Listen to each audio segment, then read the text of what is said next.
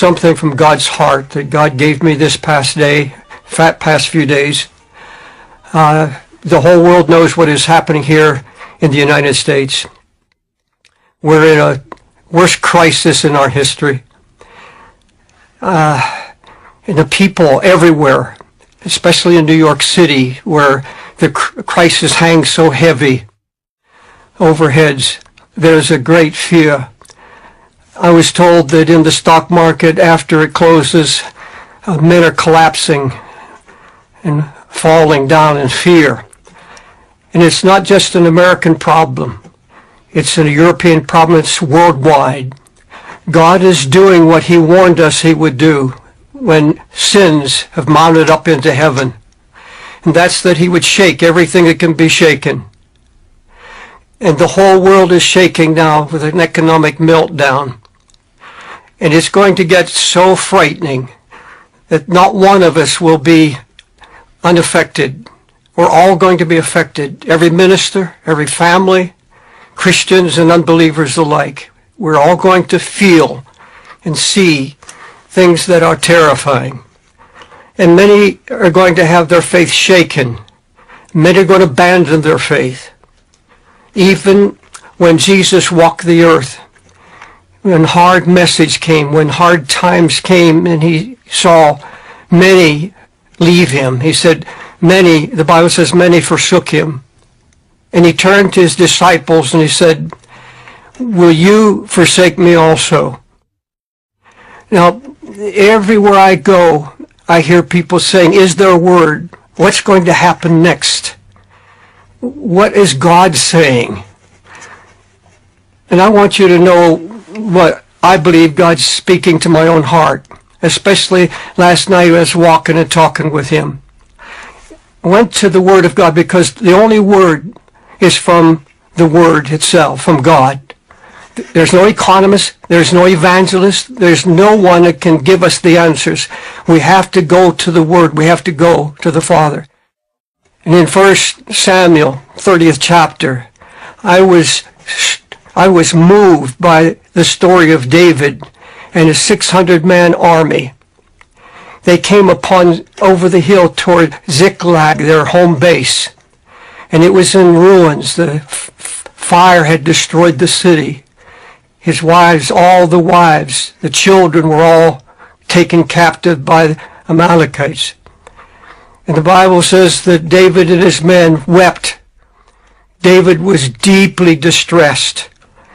And his men wept all day and probably through most of the night until they said there were no more tears. Now, let me tell you that you and I, the godliest person hearing my voice, I don't care how famous you may be, I don't care who you may be, when you first see these frightening things come on the earth, there will be that first flash of fear and terror. I picked up one of our national magazines a few days ago, and it had a picture of the world, a man representing the world on the brink of falling into a chasm. And it said, the headlines were, the world is collapsing. And it's in the headlines, a great worldwide depression. And the first impulse, when I read that, I had a trembling inside. I said, God, so quick, so sudden, how did this happen? Even though many of us prophesied about it for years. When it comes and you see it, it's so overwhelming. And David, the Bible said, now let me say this.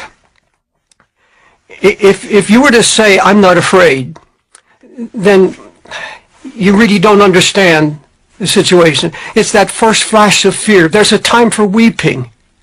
And God understands that.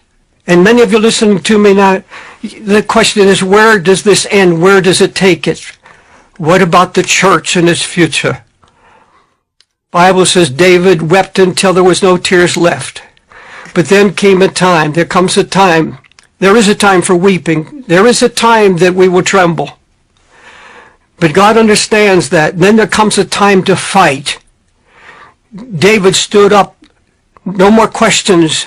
The Bible said he encouraged himself in the Lord. And we have come to a time where every man, every woman has to get their own word from God. You can't get it from some great voice. You can't get it from someone you think is holier than you. You have to get alone with God. David got alone, and the Bible said he encouraged himself. And you'll hear the voices. But you have to get your own word as David did. I have to get my own word.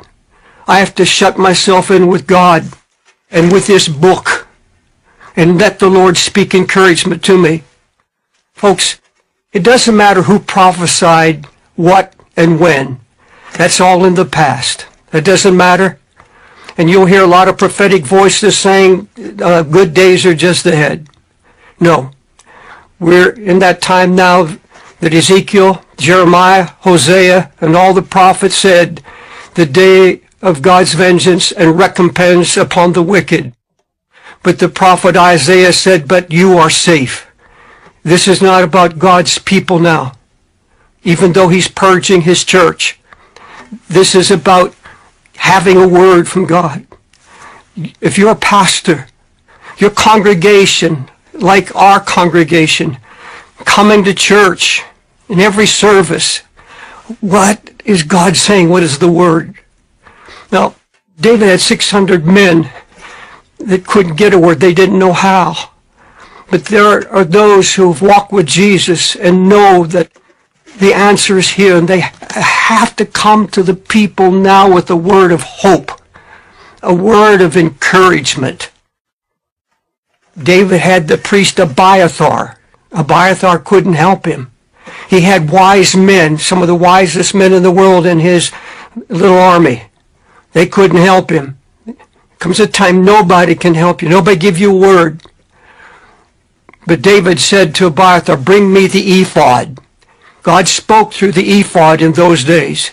And he got a word from the Lord, not from a pastor, not from anyone else, but he got a word of encouragement. God said, yes, I'm going to bring you through. There's going to be a recovery. You're going to know my hand of protection. Now, either this word is true, and I was walking, and I'm going to close in just a moment, but I don't want to take a lot of your time. I was walking with the Lord last night, and the Lord said, David, you've preached for 55 years around the world about how God delivered the children of Israel out of Egypt and through the Red Sea, and about the fiery furnace and Hebrew children being delivered. You talk about Daniel being delivered from the lion's den. You talk about all these deliverances for 55 years. Now you're facing a test of faith like you've never known it. Was that mockery? Did you, as a minister of the gospel, say all this for 55 years and now it doesn't work for you? And I began to see that the mockers and the scoffers that are coming in the last days will come, many from the church itself. Scoffing at the word, giving up on the word because they don't turn to God. They get bitter against God, and that's going to happen.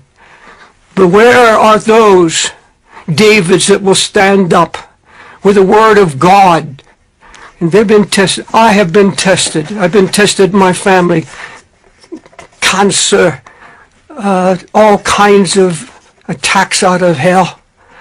But now God is at work. This is God's doing.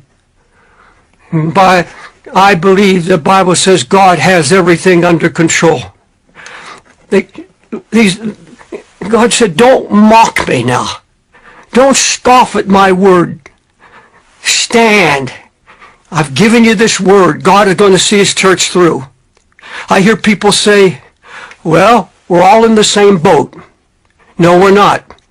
Well, we're in a boat, all right, as Christians, but it's called the ark. It's the ark of safety. And God is going to ride his people through this storm. It may be difficult, the boat may shake, and there'll be storms and lightning and thunder. But God keeps his word. God has everything under control. And I ask you as a congregation of ministers and wives to stand to your feet and lift your hands and thank God for his faithfulness. He's going to see his church through. There's going to be a moving of the Spirit. God is going to bring those, he's going to awaken many, many multitudes. He's going to awaken those who have been cold and indifferent. He's going to pour his Spirit out in the midst of all of this. Lift your hands. Stand, lift your hands, and thank God for his promises. And ask God to strengthen your faith, to give you a word so that you can stand before your family. You can stand before your friends. You can stand as David did. The whole army of 600 men rose up on one man's faith. Let that be you. God bless you.